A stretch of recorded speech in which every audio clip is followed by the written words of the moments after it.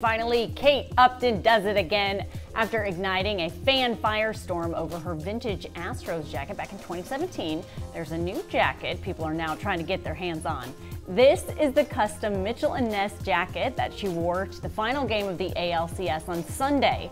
And you guessed it, fans raced to get one just like it. Ooh, I do like that one. Now Mitchell and Ness is totally sold out of that jacket. But Upton posted on her Insta story saying, hopefully they'll restock them soon.